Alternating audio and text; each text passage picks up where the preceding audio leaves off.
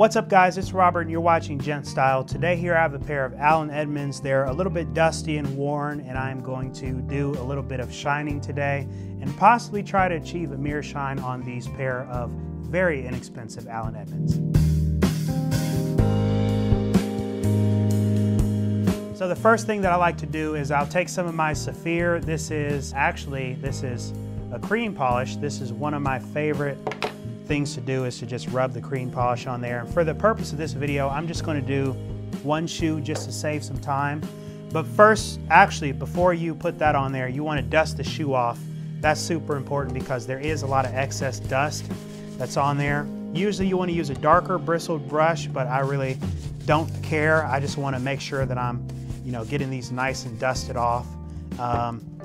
Some people like to remove their shoestring, so I'm going to do that as well.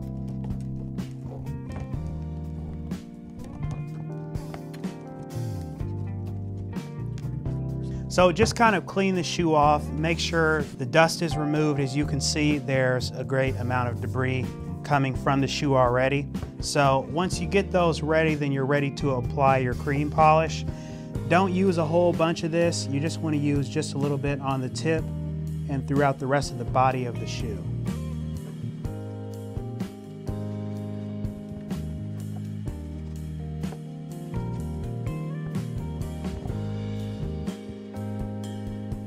Once you get cream polish covered on the shoe, you just want to let it sit in for about a minute or so just to soak in and absorb inside of the leather. So once the shoes have sat for just a little bit, you want to go ahead and start kind of buffing off the cream polish on the shoe.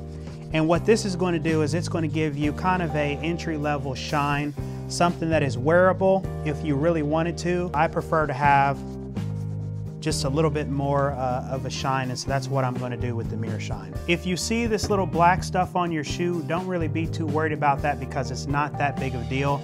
It's just the cream polish and the shoe. Just off of shining it just a little bit, it's already got a little bit of a shine to it. The next step really for me is just to start working on this mirror shine in the front. And the first thing that I like to do is just apply a little bit of my wax polish, and this is just basically some kiwi. This is what I use first. Then I move on to the Saphir, which is the good style. So when you're shining your shoe, you just want to apply little thin layers of the wax. You don't want to oversaturate with the wax. You don't want to overdo it because overdoing it is going to make it harder to buff this off. So literally just use some light coats and then you can start working on it. I usually switch between different towels to kind of buff it off, and I spray just a little bit of water on there to really start to make it shine.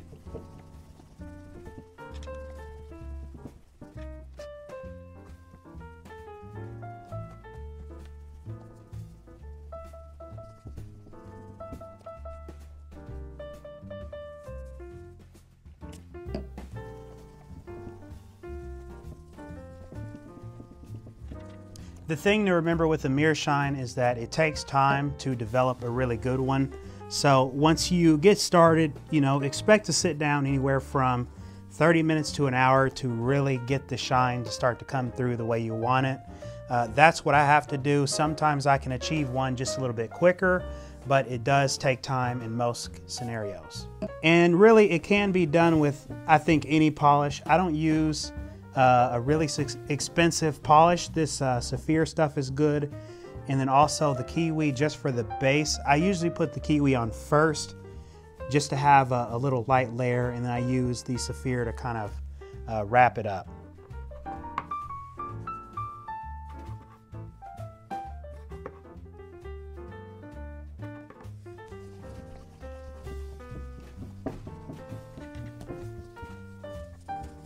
My Saphir is old.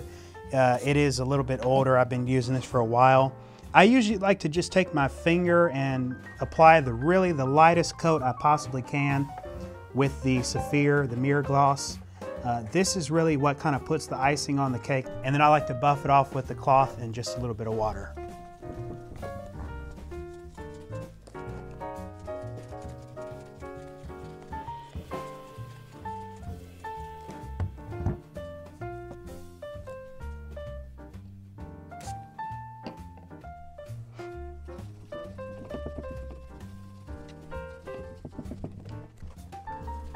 So you start noticing that you're having a little bit more success when you can kind of start to see yourself in the shoe. At this point, it's really just a game of continuing and trying a little bit more to really get that shine.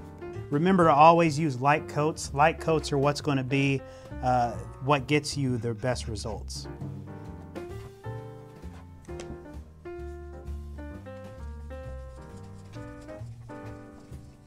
So guys, this is just a little bit of a basic mirror shine, something simple. As you could see, it could use a little bit more work. It's not going to be the very best your first time doing it, or even like me, your fourth or fifth time doing it. I've done some shoes before where actually the shine, what's a good example of one? So this one is one that I did a couple of weeks ago, and it's kind of getting dull again, but it turned out a little bit better than what we did here today. It really just takes time and patience to kind of get that better shine. So don't beat yourself up if your first mirror shine doesn't look really good. I've been working on trying to perfect my mirror shine over time, and I've gotten a little bit better, but it still needs a little bit of work, as you can see. And so this is a numbers game. It literally just, the amount of time that you spend is going to determine how good the mirror shine turns out. So don't give up just after the first sit down. You want to try to, keep working on these and keep improving, mixing a little bit of water here and there, and just kind of perfecting your shine. If we take a look at both of the shoes together, this is the shoe that I did, this is the shoe that I didn't do. As you can see, there's a slight difference. This one is a little bit more dusty and drier looking. This one is a little bit more clean. As I mentioned, the mirror shine could use a little bit of extra work, but hey, it is what it is. I'm still perfecting my ability to do mirror shines, but this is definitely a heck of a lot better than wearing a shoe that has dust and cracks and is a little bit more drier and worn out. So I hope you enjoyed the video. If you did so, please be sure to like, subscribe, and share. And with that being said, I'm Robert, this is GentStyle, and I will see you in the next video.